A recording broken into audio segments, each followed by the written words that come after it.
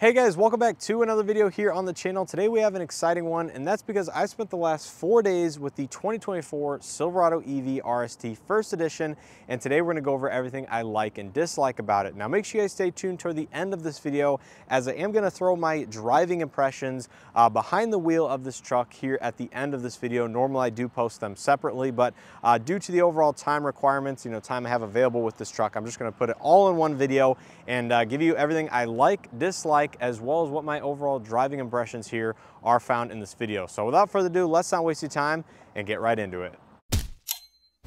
Now, as usual, starting out with my likes with the Silverado EV, the first one and one of the biggest benefits of the Silverado EV is going to be the charging speed and the charging performance. Now, even though this truck does not operate at a higher nominal voltage, near or around that 800 volt architecture, GM has been able to engineer this truck basically by combining the two sides of the battery pack and running them in series to essentially allow them to achieve that higher voltage threshold, which means the Silverado EV charges at speeds of up to 350 kilowatts on applicable hardware.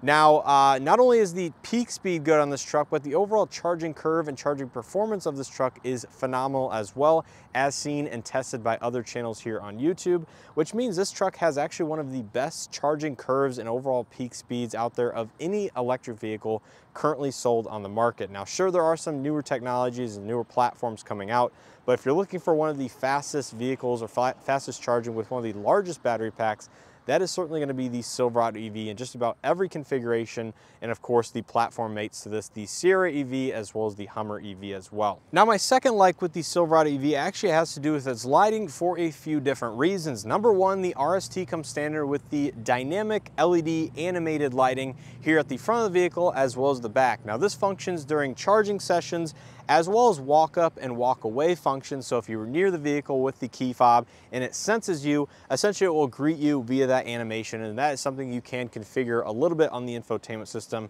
as to whether or not you want it on or off.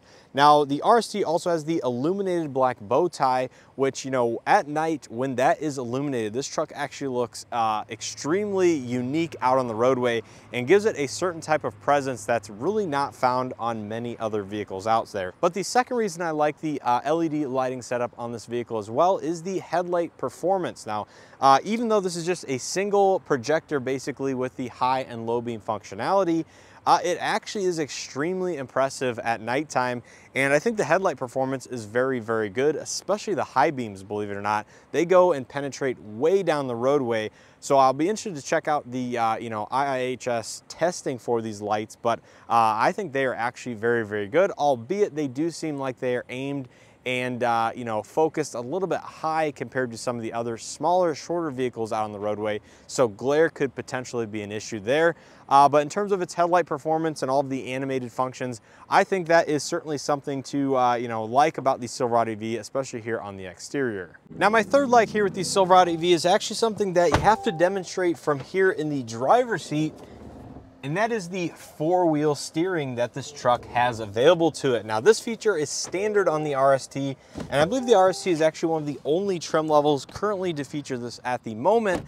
But that technology is also shared with the platform mate, the Hummer EV, both in the truck as well as the SUV variants, and will also be found on the upcoming Sierra EV. Now, one of the reasons I really do like the four-wheel steering for this truck is just due to the overall size, the length, and the physical footprint of this vehicle. The four-wheel steering makes so maneuverability and overall usability on a daily basis is much, much better. Now, I mean this in, if you have a tight turning radius, need to turn a corner, even going through certain drive-throughs that have, really sharp corners depending on how they were designed, this truck can actually handle those without any issue, despite it being a larger vehicle near that of some heavy-duty trucks out there, believe it or not.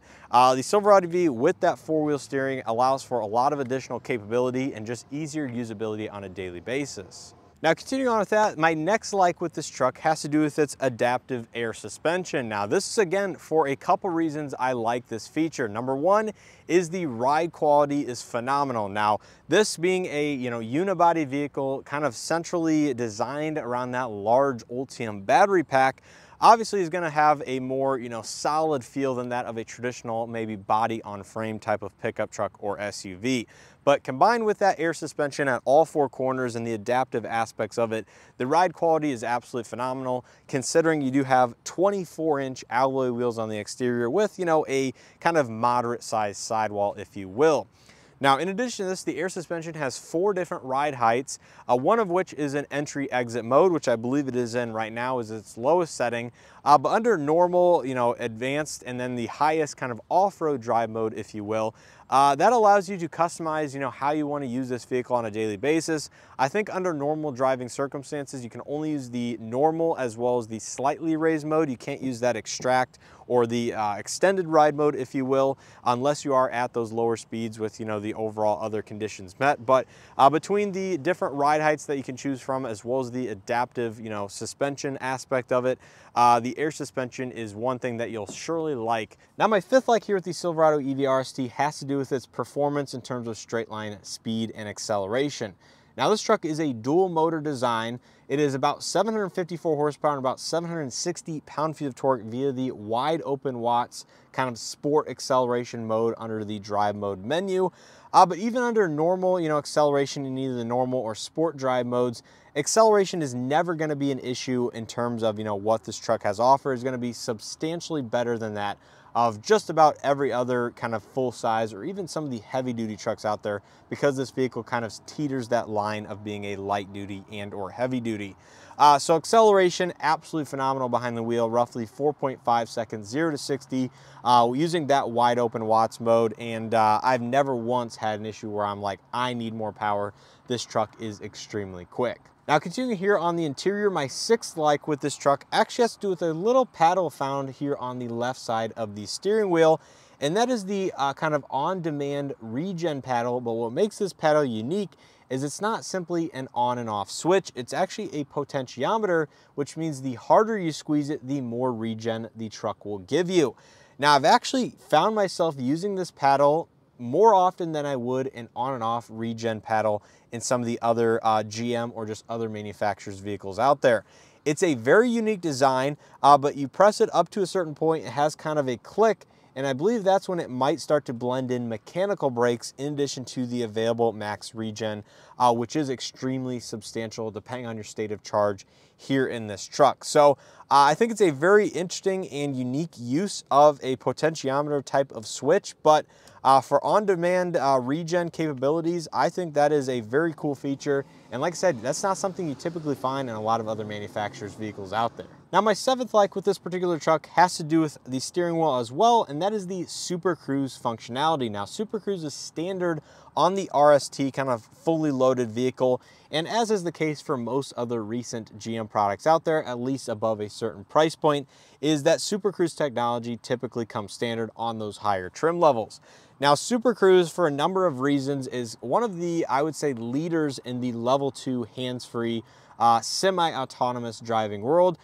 Because they have, number one, expanded the available roadways and, you know, conditions in which you can use Super Cruise extensively over the last, 3 to 5 years or so from the first generation when that was released. So Super Cruise now can be used on, certain divided highways, certain local interstates. Of course, all of the main interstates have been covered throughout the entire time with Super Cruise, but the amount of roadways in which you can use it are going to be, much more available than that of even just, like I said, 3 to 5 years ago.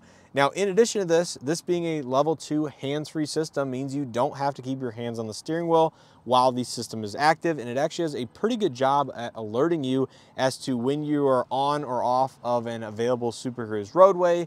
If you're transitioning from one, available roadway to another that's not available, it will give you a good notification and a couple of seconds to react on the vehicle itself. But, between the automated lane changes from slow drivers in front of you or, basically just needing to avoid certain obstacles, stuff like that, Super Cruise just is a good performance. It's, gotten better over the years, and I think is one of the leaders, at least in my opinion, from my use case, in some of the kind of level 2, like I said, semi-autonomous hands-free driving out there.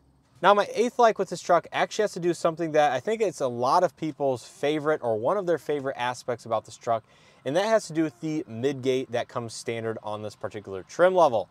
Now, I've actually taken this exact truck to a local Cars and Coffee event over the weekend while I had it, And immediately a couple people came up to me that either were current or former Chevy Avalanche owners that said, wait, this is the truck that has the midgate, right? And I'm like, yes, it does. And they thoroughly have enjoyed using that feature on their Chevy Avalanches, and is honestly probably one of the features that to them would be one of the more valuable aspects, or one of the reasons why they may consider a Silverado EV, either in the RST or future lesser trim levels that have this as an option, because they've enjoyed using that feature so much. Now, unfortunately, I'm not going to demonstrate it here in this video just due to time constraints and everything like that. But essentially, it's a very simple mechanism that involves removing the rear piece of glass via these two levers or latches on the roof or headliner. And then there's a couple pull tabs here at the bottom sides of the second row seats. So you can simply pull this right here. Seat tilts up just like that. There's another one down here. Seat back folds forward, fold the two headrests down just like that, folds into the floor, and then from that point on, you're going to want to remove the second row glass, place it here in its holder on the back portion, and then this via a electronic release will fold down into this area just above the seat backs themselves. So I think, you know, the midgate is something that maybe a lot of people out there weren't expecting GM to ever bring back from the Chevy Avalanche. But I'm actually glad they did, because I could see using, you know, just over 10 feet of interior volume, depending on what you're hauling, extremely valuable, and is certainly, again, one of these standout features from other electric trucks or just other internal combustion vehicles out there currently offered on the market. Now, my next like here with the Silverado EV has to do with something that is kind of found in a lot of newer EVs currently offered on the market, but I think the Silverado does extremely well, and that is the available onboard power of up to 10.2 kilowatts or 10,200 watts. Now, this is done via several 120 volt outlets throughout the front trunk, the interior, as well as here in the bed itself. And then you have one 240 volt 30 amp outlet here in the bed as well, which brings the total to over 10,000 watts of onboard power. Now, if you look at the actual work truck version of this truck, that is about 7.2 kilowatts. So this RST trim level gives you an additional 3,000 watts of available onboard power. And I think that is, you know, one of the reasons that you really do need to consider either EVs in general or EVs that offer the available kind of vehicle to grid or vehicle to load functionality that this truck does right here.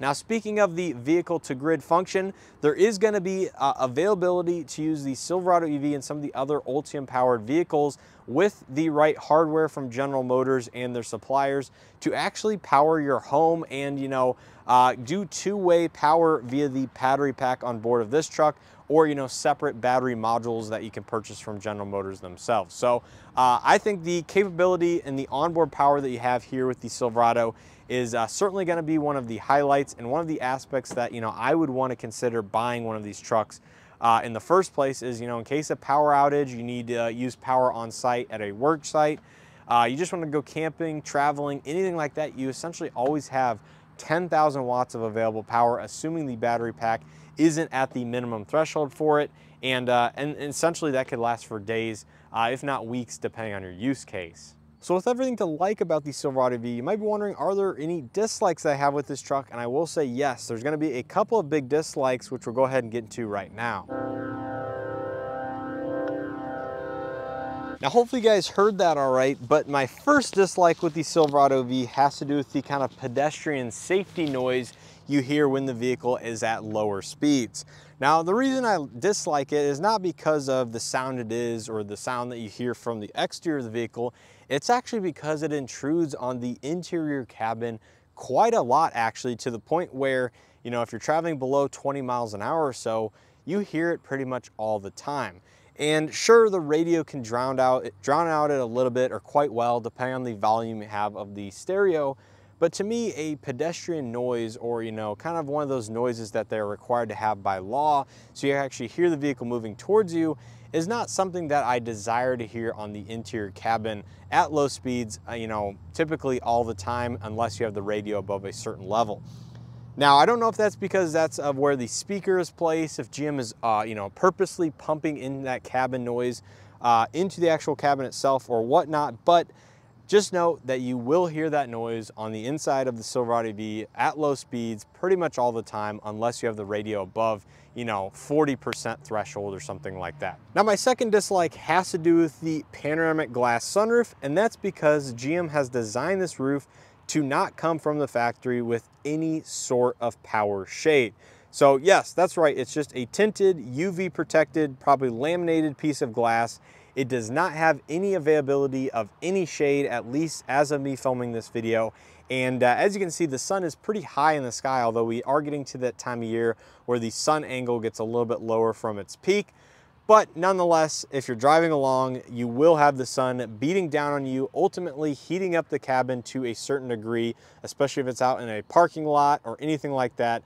The sun will penetrate that glass and cause, interior cabin heating, as well as glare from the driver or any other seating position, which I will discuss a little bit later here in my driving portion of this video. But the fact that there's no power shade even designed into the cabin is a huge miss in my opinion from GM. Now, my third dislike with the Silverado EV has to do with the fact that, of course, this vehicle does not come equipped with Android Auto or Apple CarPlay, but it does if you get the work truck trim level of the truck sitting over there. So yes, that's right. This is actually a trim dependent feature on the Silverado EV, and that if you get the larger, nicer 17.7-inch infotainment system with the Google integration, of course, you do not have Android Auto or Apple CarPlay.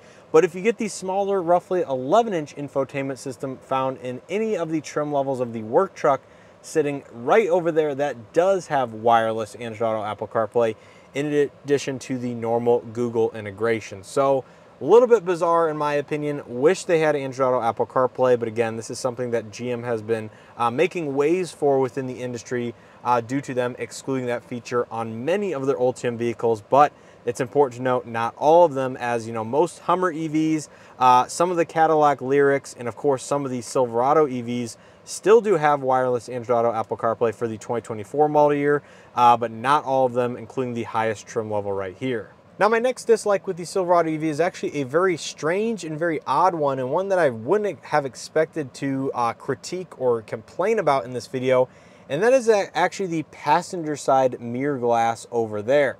Now, inside a vehicle, typically the driver's side mirror glass is going to be a little bit of a wider view or wider angle, just how the design of it is, so you can see more of the, driver's side itself.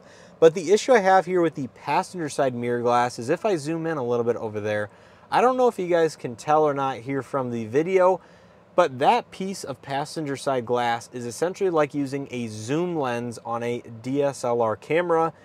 It is extremely narrow field of view, and it's extremely focused way back behind the truck to the point where, you have to rely on the blind spot detection, or you're actually looking over your shoulder to the right to actually see if anyone is in your blind spot, roughly, behind the truck itself. Because I cannot see many people unless they are fully behind my truck via that piece of mirror glass itself. And it's just one of those things where I'm not exactly sure what the issue is, if GM intentionally designed it like that, if they didn't intentionally design it and it just kind of came out like that or whatnot. But I just think that's a very odd perspective that I have. And it's just something that did bother me while driving the vehicle on a daily basis, and something, again, I have not had an issue with in any other vehicle out there, but for some reason the Silverado EV, it is just extremely zoomed in. Now, I think my last and final dislike with the Silverado EV has to do with GM's software integration here for the digital cluster, as well as the main infotainment system itself. Now, if you guys are familiar with GM products from pretty much the last 2 years or so, both gas and EV, then this will look extremely familiar. And I will say most of the bugs or glitches within the Ultium vehicles, such as that of Blazer EV, have been resolved here in this particular truck. But I will say I think the software implementation still has a ways to go, still could use additional updates over time. And I think certain features and stuff like that are still buried behind just too many menus, to where you have too many button presses. It makes a little bit, harder to use on a daily basis. Now, for example, the drive modes now have their own dedicated tile right here. So if you press that, you go into the drive modes, and here you can toggle between all of the different drive modes in the vehicle. Now, that's not terrible, but it might be nice to have just a physical button here on the cabin that you can just toggle between the different drive modes, rather than having to go through at least 2 button presses, if not 3. Say if you're on this page, for example, with the split screen functionality, you have to return to home screen, drive modes, and then change to the whichever drive mode you actually prefer. And then if you want to use the wide open watts, that's a different button separate down here, which will enable it via the audio visual tone at the bottom of the screen. Now similarly, you have all these other buttons over here for power base, one pedal driving, which essentially is the onboard power of this vehicle. And all of it is laid out fairly decently, if you will. But at the end of the day, it is just, different button presses. Things are buried behind different menus. And it just would be nice to have, things a little bit cleaner organized, less button presses. Of course, Android Auto, Apple CarPlay integration would be fantastic as well. And, I think it just is what it is. Most of the glitches have been ironed out.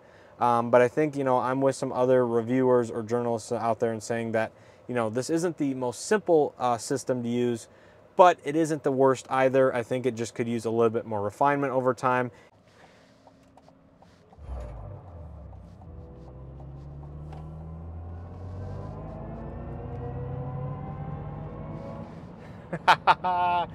Oh, acceleration via the wide open watts drive mode is very, very quick for a pickup truck of this size and weight. My overall opinions of how it drives and the platform in whole has been very, very positive. I really don't have all that many criticisms or complaints. And of course, the ones that I do have when it comes to its features, options, and design, I did already mention here in this video, so I don't want to really cover those too much, but I do want to discuss how the Silverado EV drives.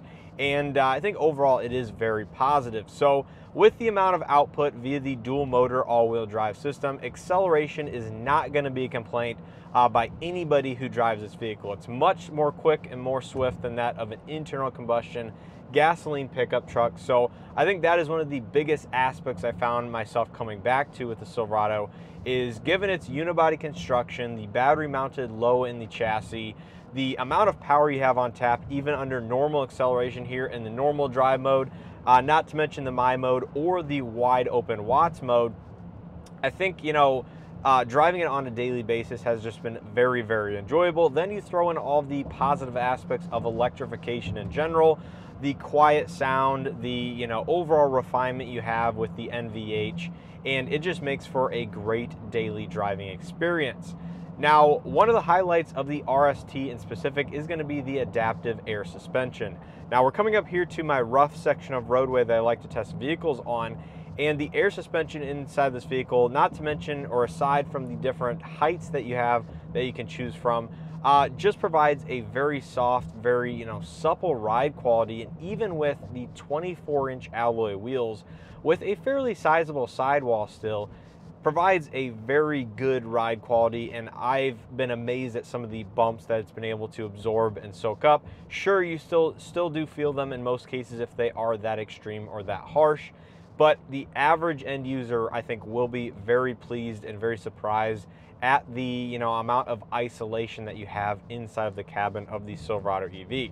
Now here we are going over the rough section of roadway, and just how stable and smooth and flat the vehicle stays over the section of roadway, it's extremely impressive what the Silverado EV is able to do with that adaptive air suspension. Now, in addition to the suspension, this vehicle also has 4-wheel steering. This is another hugely beneficial design element and feature on this truck, considering the overall length, the overall size, and just the typical turning radius that one might have inside of either a 1500 or 2500 heavy-duty truck. The 4-wheel steering on this truck makes turning around sharp corners or just the overall turning radius extremely small for the physical size of this truck. Now, I cannot reiterate that enough, is just how maneuverable this truck actually is. If you need to make a quick U-turn, if you need to go through very skinny, small, tight, curvy drive-throughs, anything like that, this truck can navigate it, especially when combined with the 360 surround view camera system on the infotainment screen. I found myself actually pulling that up more often than not if I'm questioning where the sides of the vehicle are or where the wheels and tires are currently positioned relative to curbs and everything like that. Now, coming back to, you know, some of the NVH and other aspects, road noise, everything like that, to be expected for, you know, a premium luxury vehicle. It's fairly refined on the inside. Really haven't had any complaints when it comes to noise or any isolation intrusion into the cabin itself. Now, when it comes to some of the drawbacks, again, which I mentioned earlier on, this likes and dislikes, the one I do want to mention here in the driving portion of this video, actually there's two I want to mention here in the driving portion of this video. Number one is the lack of a power shade on the fixed panoramic glass roof. This is something that right now, the sun is literally shining right at the front edge of the glass into the top of my sunglasses, and is quite bothersome because of the glare it actually provides to the driver. Now, as we change direction here, it's not as bad to the end user, but it's still shining directly through the panoramic glass roof. And under these normal circumstances, I would have the shade closed, assuming I'm not filming with the camera mounted to the glass itself, but normally just driving around. Now, the second dislike I really want to mention here in the driving portion of this video is that passenger side rear glass or mirror glass. I don't think that is literally the correct part or the correct lens type, if you will, on that glass. Now, I forget if it's normally convex or concave mirrors. I think they're convex. But anyways, that passenger side mirror over there is literally like using a zoom lens on a DSLR camera. It is so zoomed in and so focused way behind the side of the truck that you almost can't even see the side of the truck. I mean, you can on a small portion of the glass, but you can't really see what's in your blind spot, or, you know, even if you lean forward and do all that jazz, it's just not the right glass. And I'm not exactly sure if that's only limited to this truck, a small portion of the production units, or if that's truly how they have shipped every single Silverado EV RST. Because I'm telling you, the EV work truck that I actually sat in and did the side-by-side comparison with did not have that same glass located over there. So that's just something to pay attention to, but for some reason, this mirror's fine, the passenger side one is not. It's like using a zoom lens on a DSLR camera, where normally they are a little bit, you know, more zoomed in than the driver's side mirror, but that one is extreme and, you know, something I have not experienced in pretty much any other vehicle I've driven. Anyways, getting in onto the interstate, be nice if people would actually let you merge. Anyways, coming back to driving the Silverado EV on the interstate, we'll go ahead and demonstrate Super Cruise. Simply as easy as pushing that Super Cruise button on the steering wheel, it sets your speed at the current speed being traveled and will automatically center you in the lane and let you drive hands-free as long as you're paying attention out on, you know, applicable roadways. Which, like I said, I think this feature is a highlight for General Motors. It's too bad that their base driver assistance technologies is so far apart from the Super Cruise technologies, where they don't even offer lane centering or, you know, some of those other, you know, semi-advanced features, if you will, on their standard driver assistance suite. Now, normally the system will automatically change lanes for you to get you back into the right lane or, you know, whatnot, depending on the roads that you're driving. I was very surprised to see that on my, you know, normal use case across I-74, but, you know, turning on the turn signal, it will automatically check your blind spot for traffic and automatically change lanes, and it will even pass cars for you if you're coming up on a slow vehicle, and again, as long as the lane beside you is free. You know, I think wrapping up this portion or the end of my likes and dislikes with the truck, the Silverado EV is truly another, I guess, technological advancement from General Motors. Of course, that was first seen in kind of its halo product, the Hummer EV and the EV SUV, when it first launched a couple years ago. And I was actually lucky enough to get, you know, some of my first hands-on impressions of the Hummer very early on for the 2022 model year when the truck first launched. And I was extremely impressed at, you know, what GM was able to accomplish.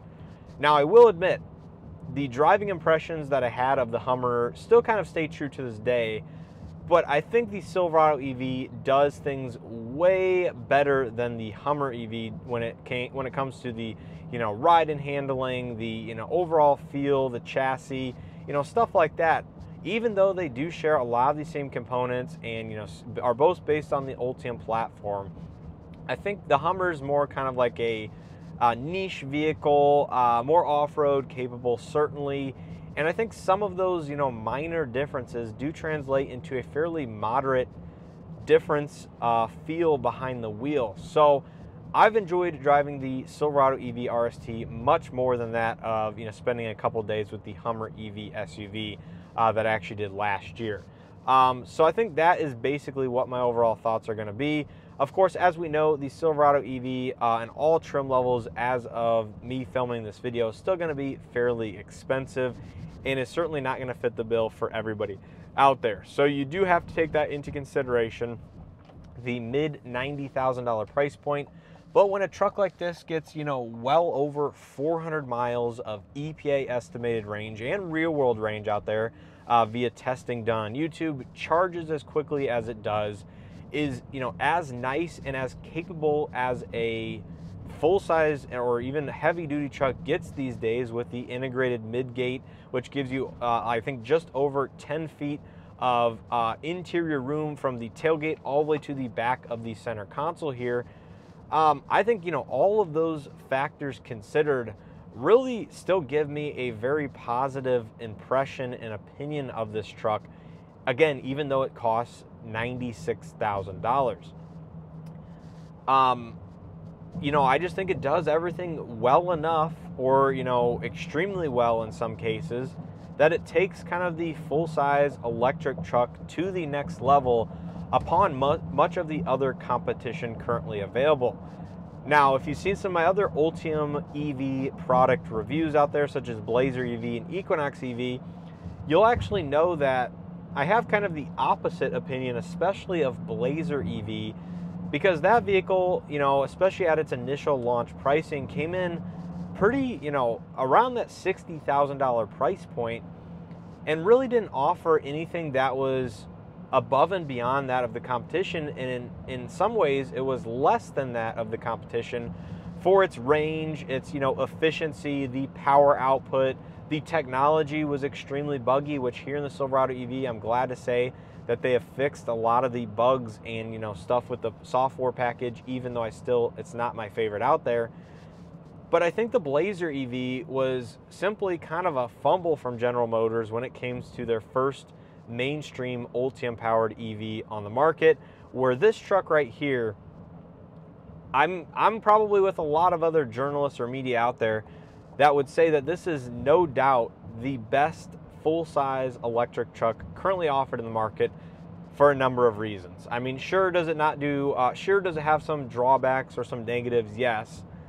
But I think when it comes to range, efficiency, charging, feature set, comfortability, everything like that, I think this has to be at least tied with the top, if not, exceeds pretty much all of the other competition out there. So I think that's pretty much where I'm going to leave this video. And again, hopefully you guys enjoyed this video and or found something helpful as usual. If you did, make sure to hit that like button below. Subscribe if you haven't already. Let me know if you have any additional questions and or comments about this particular truck down in the comment section below, and I will do my best to answer them. If you guys want to support the channel even further, make sure to check out the Amazon affiliate link, as well as the channel memberships, which give you at least hours, if not days, early access to most of the full-length, full-form videos that I post here on the channel, including this one that you guys are seeing right here. So if you want to check that out, make sure to do so. I will have a link down in the description below, and of course you can hit that little join button next to the subscribe button if you guys haven't already.